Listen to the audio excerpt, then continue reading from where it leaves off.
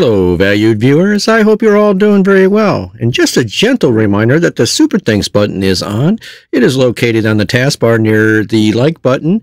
Simply contribute $20 or more toward the channel's effort and get a video of your choice topic done as the next available project. Simply make the contribution and go to the comment section and describe your topic, and I do it just as soon as I possibly can. And also, any contribution, $1 or $2, is greatly appreciated and will get you acknowledged on my next video. And finally, don't forget to ask your questions in any of the comment sections of my videos. I will acknowledge seeing the question and include it on my every Monday Q&A video. And now, on to the video. The 2666 Allegheny is certainly one of the largest ever to hit the railways, whether we're talking about today's diesels or yesterday's steam locomotives. Its towering height, its immense weight, and the way that it made the ground shake as it approached and passed you by, it simply left people in awe of its mechanical marvel. But what was the true origin of this fantastic locomotive, and what new innovations made it possible? Let's find that out. So let's take a seat and enjoy the ride. Up until the 1920s, the Lima Locomotive Works was known for the hugely successful and very popular shade-geared locomotives. But everything else was standard issue or nothing unusual and sometimes just not good. To return to the forefront as a locomotive builder, Lima mechanical engineer William E. Woodard developed his conceptual ideas of the term superpower. Woodard changed several existing engineering and design practices to maximize the steam locomotive's ability to generate and use steam. By utilizing his proposed changes, Woodard could make locomotives substantially more powerful and faster. Starting in 1922, he began his quest and did just that.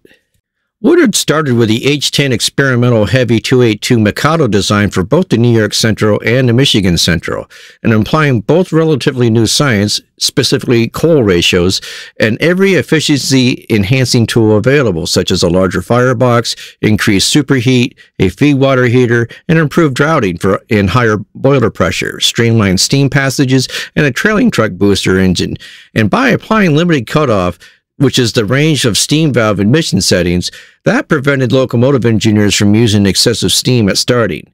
The 282 thus demonstrated a 26% more efficient overall return than its immediate predecessor, and the New York Central bought 301 copies of these enhanced Mikados.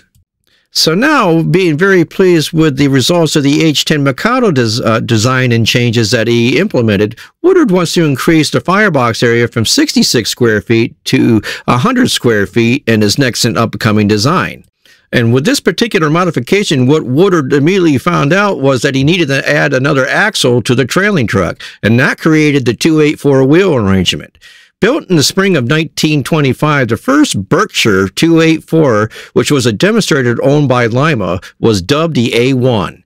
In addition to supporting the very large firebox and grate, the four-wheel trailing truck carried the ash pan. For this purpose, the truck was redesigned as an articulated extension of the locomotive frame. The result was an ash pan which could hold more ash, allowing the locomotive to travel farther between cleanings.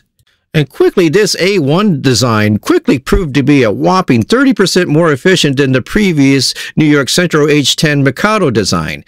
After a highly successful series of tests in the mid-1920s, it was sent around the country to make the idea of superpower known. The first 45 were purchased by the New York Central subsidiary Boston and Albany following initial road testing across the summit of Berkshire Hills, and so the 284 wheel arrangement simply came to be known as Berkshire.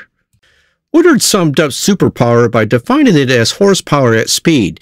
Previous design principles emphasized tractive effort, which is the pulling ability of a locomotive, rather than speed. By 1949, some 613 Berkshires had been constructed for North America service, of which 20 are preserved, and that made the Berkshire one of the most successful locomotives ever built on American railways. There were at least three successive waves of superpower. The first, of course, began with the New York Central's 8000 H-10s, and then followed by the A1 original Berkshire design, which also included the Missouri Pacific 284, and also the Texas and Pacific's follow-up design of the 210-4s. These locomotives had conventional 63-inch driving wheels, and in 1927, the Erie Railroad took delivery of a second-phase Berkshire with 70-inch driver wheels, capable of not only of great power, but higher speed. In turn, this design evolved into the Chesapeake's and Ohio T1 210-4s of 1930 with 69-inch driving wheels. The third phase of the later 1930s and war years can be identified with locomotives such as virtually all American 484 locomotives. Boiler pressures rose as high as 310 pounds per square inch, and thermic siphons were added to the firebox and combustion chamber, and those added 8% to the boiler efficiency.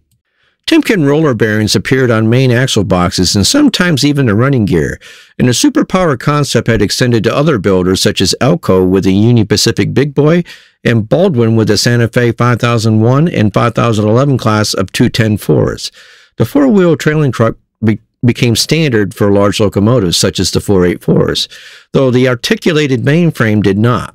Many railroads, particularly roads like the Santa Fe, which favored oil-burning locomotives and therefore did not need the oversized ash pan, adopted many of the superpower features but utilized a conventional full frame and separate trailing truck and not articulation.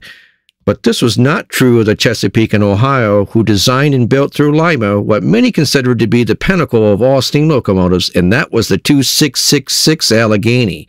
And this locomotive was made possible by all of Woodward's superpower concepts as well as the Timken roller bearings. One of the frequent questions asked is, why did the Chesapeake and Ohio need the Alleghenies? And the answer is relatively simple to the fact that they needed to haul massive heavy coal trains over the steep mountainous grades of the West Virginia, especially in the profitable Allegheny subdivision. The Alleghenies basically had the immense horsepower and tractive effort needed to move thousands of tons of coal efficiently, and they were replacing older engines such as the 210-4 Texas-type locomotives and allowing faster, more profitable movement of America's most vital wartime and post-war fuel supply. Another frequent question asked of me regarding the Allegheny is, why did it only have a two-wheeled lead truck?